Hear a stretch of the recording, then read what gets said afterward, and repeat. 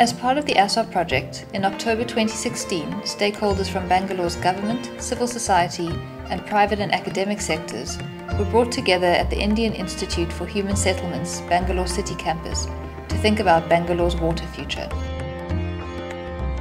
Here, participants learned about Transformative Scenario Planning, or TSP, which is an approach used to bring together stakeholders from diverse and often conflicting perspectives to discuss a complex issue. Generally, the issue is considered unacceptable or unsustainable by most, and it cannot be transformed unilaterally, directly, or immediately. To address this, the TSP process helps participants to imagine and develop a range of potential futures that could come from taking different paths to dealing with this issue. The TSP process is not linear, but instead follows a detour known as the U process, which includes 5 steps.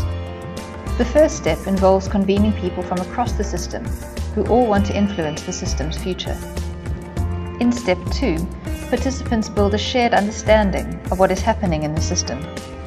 Using different tools, such as the cynics and believers exercise, paired walks and chats, and by understanding different ways of communicating and relating to one another, this process helps people to go beyond their own established views and to see the issue with fresh eyes.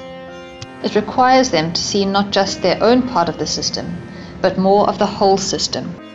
It requires them to open up, inquire, and learn. In step 3, the team constructs a set of scenarios about what could happen in and around their system. To be useful, the scenarios must be relevant, challenging, plausible, and clear. Once participants had brainstormed the key uncertainties and driving forces that influence the future of Bangalore's water, they selected the 2 most influential driving forces, namely population growth and water availability. These driving forces were then used to build 4 possible future stories revolving around stable versus exponential population growth and low versus high water availability. The scenarios were built in an interactive, iterative way and involved the use of Lego, the formulation of newspaper headlines, small group work, and plenary feedback.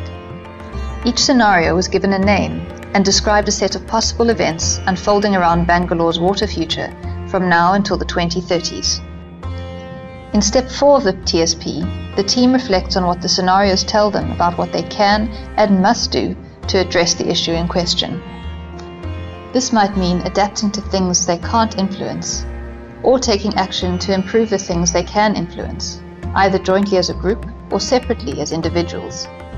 In this step, the team crystallizes their intentions. In step 5, working with one another and with others from across the system, the team carries out these intentions to transform the issue. However, as it's not always possible to plan these actions in advance, this step is not always included in the TSP process. By taking part in a TSP, the scenario team can potentially undergo a number of transformations. Their understanding of the system can change. A common shared language can be developed. Relationships can be transformed, and trust and empathy can be built.